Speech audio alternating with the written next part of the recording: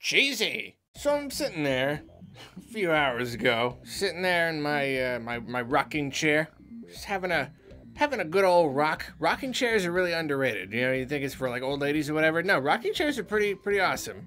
Just gonna say that right there. So I'm in my rocking chair, having a good old rock, getting ready to eat dinner. Just you know, thumbing through my phone, looking at my Twitter, and oh, look at that, Nintendo's doing VR, with the Labo. Okay, so that was a little unexpected. It's always weird whenever anything gets announced via tweet. I don't really understand it. I mean, we kind of just had a Nintendo Direct. Nintendo seems to want to keep Labo like separate. You know, like they originally revealed it in its own thing, completely separate from Nintendo Directs. They were just like, here's the commercial. And then, you know, later they had like the vehicle kit got added and they didn't really put that anywhere. I don't know. It's just weird to me that they just don't want to attach that to anything else. It would be perfectly at home in a Nintendo Direct to reveal the next big Labo project, especially one as weird as this. But they just don't want to. And it's also weird that there's no video. I'm not really sure why. I feel like any of these kinds of things, I don't know, the video really sells it pretty well. I'm not really sure. So it's a little weird that we really just have like pictures and stuff. And that's all right. Just a random Twitter announcement one evening.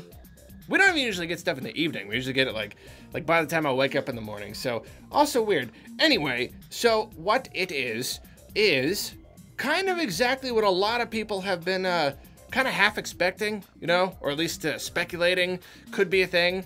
I mean, you know, you got your Google Cardboard and all that stuff. You know, people have been doing this already, making very basic, kind of simple little things. You like slip your smartphone into two lenses that kind of turn it into a VR device. And that's what this is doing, is it's using Labo to put your, you know, you put your Switch, just the tablet part, into the thing, you got yourself a VR headset. And then of course you've got other doodads and things to do and, you know, to turn it into a little VR minigame. Like, it really makes sense. And I think, like I said, a lot of people kind of expecting this. It really just made a lot of sense. And I'm glad Nintendo didn't do that thing where they're like, ah, oh, everyone's expecting it, so we can't do it. They kind of were just like, yeah, you know what, it does make sense.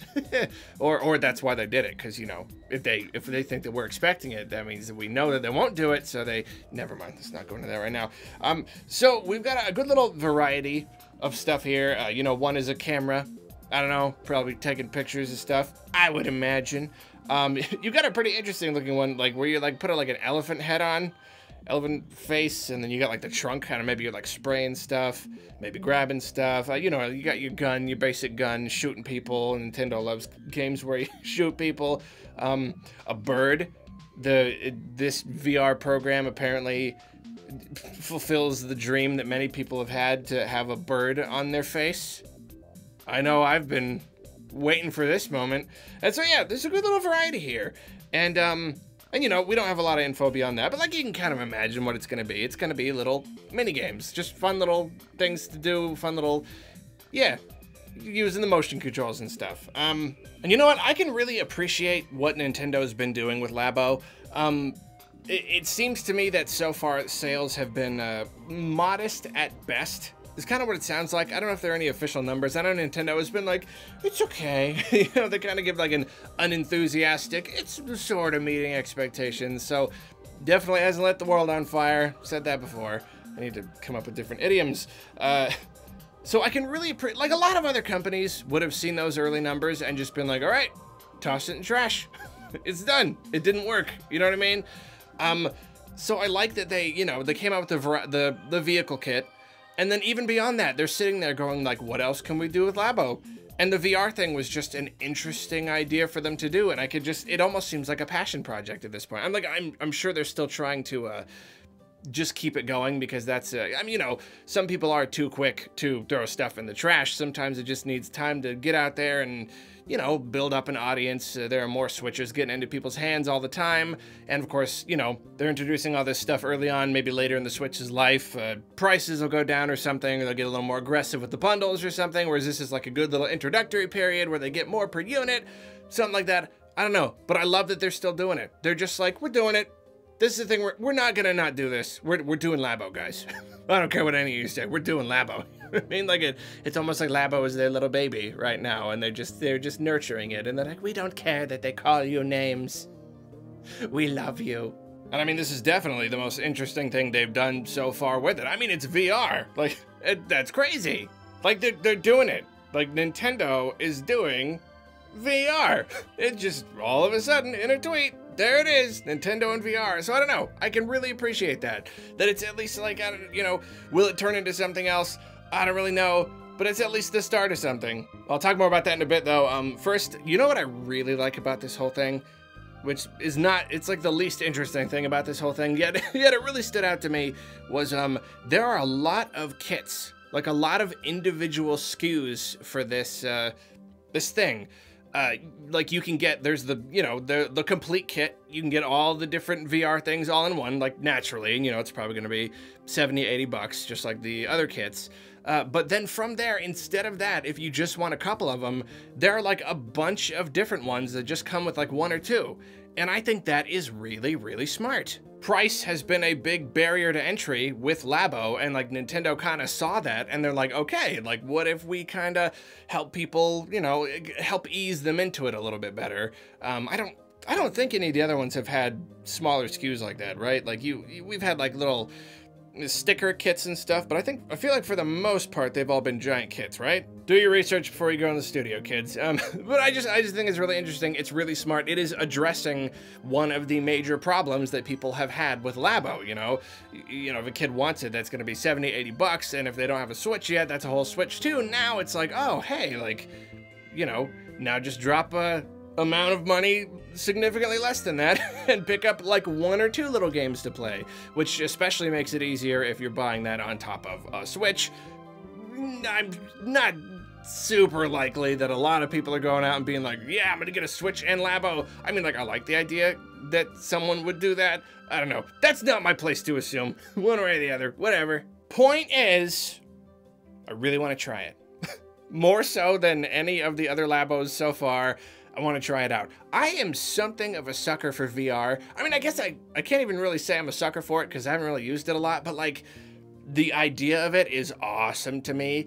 I apparently love immersion more than like anything in the world. Like it is, at least right now, really, really novel to me. Like the first time I ever experienced any of it, I just like went into Best Buy and picked up their dumb little, you know, the little Android one that you just put on your face and it's super low res. And it looks terrible, but I'm still just like, oh my gosh, I'm here. Like, I'm in the game. And I just thought it was awesome. And the very first time, well, actually, the only time I've got to actually try real VR so far was at Loxton's house when I went to PAX last year. And I played Skyrim. I played it for about a half hour. It was awesome. I felt like I was in the world. And I got really, really sick. And I had to lie down for about another half hour. Got really motion sick. Hoping there's a way to fix that. Point is, I think VR is really cool, and so therefore I am more into trying this one. I mean, like the building is supposed to be the really fun part. Funny story, I actually did buy the Variety Kit when it came out. I planned on doing a video about it, and I still think I might. Same with 1-2 Switch. I did 1-2 Switch, I did Labo, and like got it, did it with my friends, like filmed it and stuff, and didn't end up using it. Didn't end up doing a review or anything. I will use it for a later video though. Point is, so I have experienced some Labo. I played with them a bit, helped to build and stuff. This one, it's just the actual playing. You know, like the building part, I'm like, oh, I'll get someone else to build it. I just want to play. I just want to do the VR thing. Now I know they're not gonna be the biggest, coolest games in the world. They're gonna be mini games, like I said. Like that's what they're gonna be. It's gonna be like a fun little diversion for a little while, and then you don't know what to do with the cardboard when it's time to put it away. But I definitely want to try. I'm more into trying that than any of the other ones so far. We know, try not to be a super negative Nancy here, but we know it's not gonna be super duper great.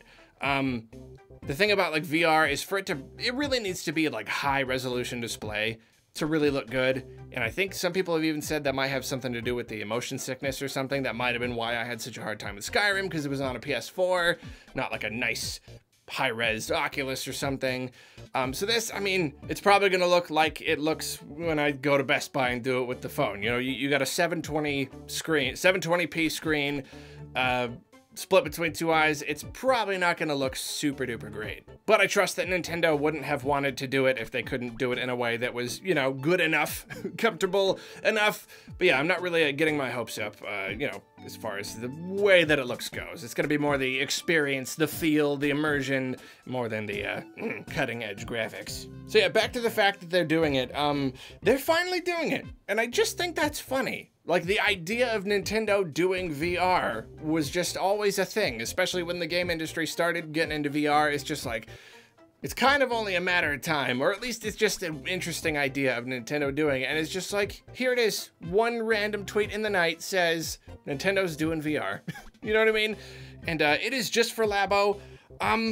I honestly, this is just like a hunch. This is just a gut feeling. But I can't see VR becoming a thing for Nintendo beyond Labo, like, anytime soon. I just don't see it happening. I mean, like, they could do whatever they want. Like, they could do, you know, they could give you the headset and be like, this is a VR Mario or a VR Metroid. Like, they could do absolutely anything. Just my guess is that they won't. At least not for the Switch's life. I think it's just gonna be Labo. Like, I think they see the fun, the novelty of VR, and they're probably just gonna wanna, like, when they see that, they probably just see, like, they see mini games, you know? They're like, oh, the idea of being there and having the motion controllers and stuff. I think they just see mini games in that. I don't know if they're looking at full applications and full real games. Just a hunch, I could be totally wrong. If they were gonna do full VR, I feel like they'd at least wait till like the Switch 2 or whatever, higher resolution screen and all that. But I don't really know. We really can't know. That's kind of just my guess. But hey, it'll be interesting to see how this turns out, you know, now that Nintendo has broken the VR ice. It is broken. It is broken forever. Nintendo has done VR, or will do VR in April or whatever. And I just think that's interesting. Worth doing a whole video over, especially here at night, like an hour after the news dropped. You bet your bottom it was worth it. Because if I find myself talking my friends and my roommates' ears off about a thing, I go, you know what? I might as well just turn on the microphone and talk into the microphone. So there you go. You guys have a great day. I love you. And while I'm doing a topical video, I'm doing Arlo Plays. Go check out my Arlo Plays. I got a full announcement coming at the beginning of the video that'll come later. But right now, I'm just telling you, I'm doing Arlo Plays again. So go to youtube.com/c/Arlo Plays. I'm doing Wind Waker. I'll do Pikmin 3 next. Also, Midwest Gaming Classic, 2 mini games, and Portland Retro Gaming Expo are all things that I'm going to. Just cramming all the topical stuff into this here because it's just a very topical video. So I might as well just jam it all in there. Those are the 3 conventions I'm going to. Look them up for more info. Arlo Plays. Go do that. I love you. Eat a sandwich. Bye.